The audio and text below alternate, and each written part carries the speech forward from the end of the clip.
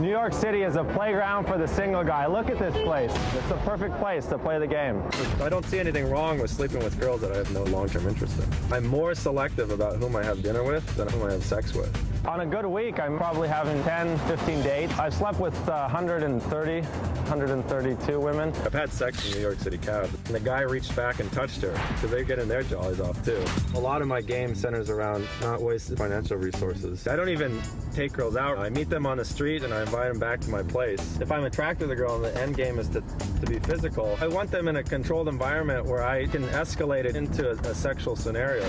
Now I'm here with the Casanova cam. See how it works. I'm hoping to capture some street game today. It's nice, kind of like a bra here. My main goal today is to meet a dozen upwards women, get their phone numbers. Well, being a good player is you just got to get into the vibe. I'm almost 6'1". I've got like a swimmer's build. I'm happy with my looks and my physique. I'm healthy. I always keep a little bit of scruff. I'm never clean shaven. Women respond a lot to facial hair, I found. They like to touch it, and if it's manly. They know that there's a big sexual component to our medium. I need to keep well hydrated. We got a Cliff Bar. It's perfect fuel for a running street game.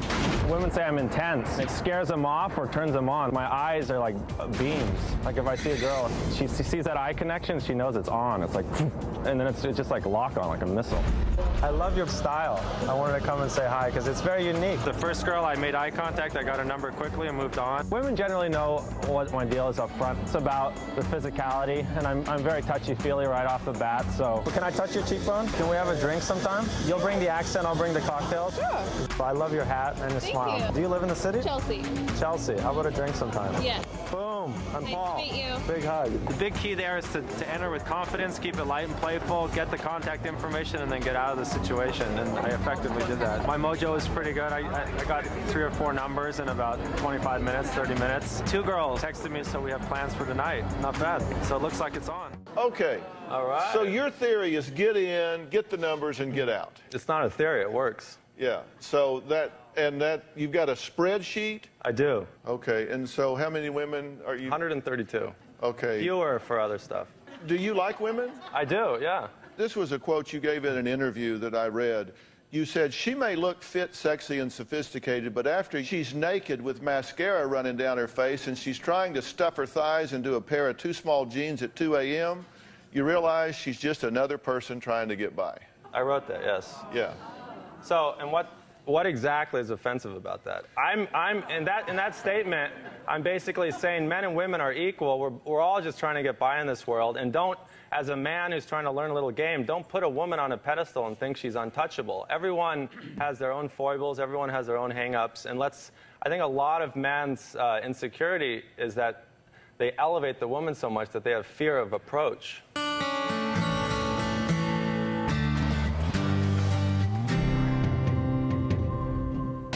Being available at a drop of a hat is one element of being a good playboy. And 6 times in one night is the most I've had sex with a single woman. 2 women in the same day. There's been some threesome type scenarios, but this is the most. I'm pretty much available to go at a moment's notice. Around New Year's, this stripper had like a window of opportunity. She came over and we had great sex. It wouldn't have happened if I had other obligations.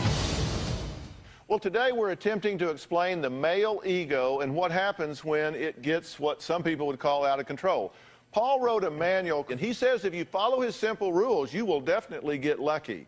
Now, he has a definite technique here. Have you been working her during the break? Because I noticed you're big on eye contact, leaning in, touching. Right. And I noticed you did all of those things.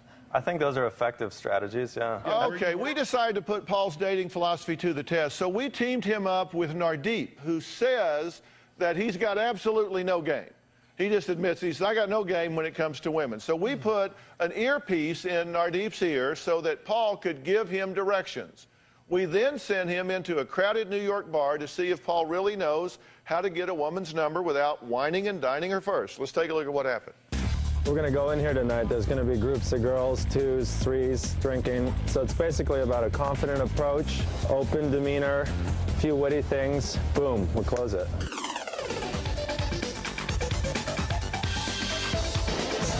Weighing in at 140 pounds at 5'10" is Nardeep, ready to go down into the lion's den, I guess, with my coach Paul back there, and we'll see how his tips work out. Hoping for the best. I'm going to be sort of the good or bad angel on his shoulder tonight. Guys, give him some tips. Can you hear me? Yeah, I can hear you.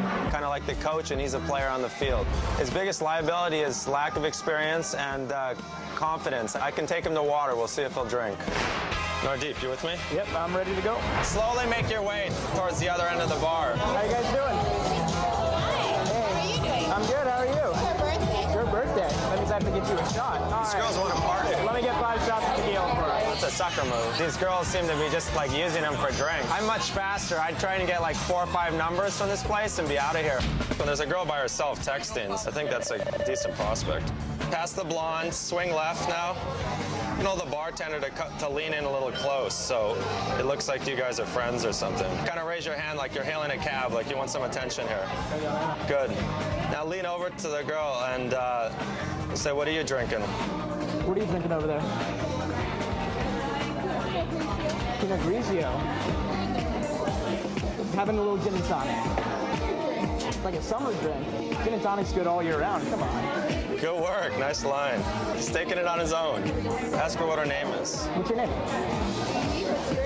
My name? Nardeep. Nardeep? Yep, yours? Hey, I'm Lauren. This is my friend Lynn. Hey, Lynn. Nardeep. Hi, Nice to meet you. Nardeep's biggest challenge with these 2 women, the first one has shown not too much interest. She's pawned him off to the second. Now that he has a logistic problem, I'd say cut and run.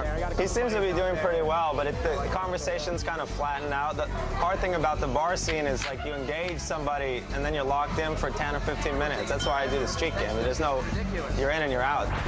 You're doing well. I like your body language, your positioning. Now leave her, come around to the friend, the other side. Tap the friend on the shoulder and get the friend's attention. So what are you drinking? Epsom citron and seltzer. Nice drink. Improvising. He's doing well. He can improvise. He's clever on his feet. These women are low energy, so they're not really good. So maybe spend another minute here and then move him on. Tell her that you might be meeting some friends and might have to leave pretty quickly, so can we exchange information? I'd like to take your number. I'm supposed to be meeting some friends later, so I might have to jet out of here, but if you'd like, I'd love to meet up with you later. You want to exchange phone numbers? Oh, sure. To be honest, I'll probably go home after this.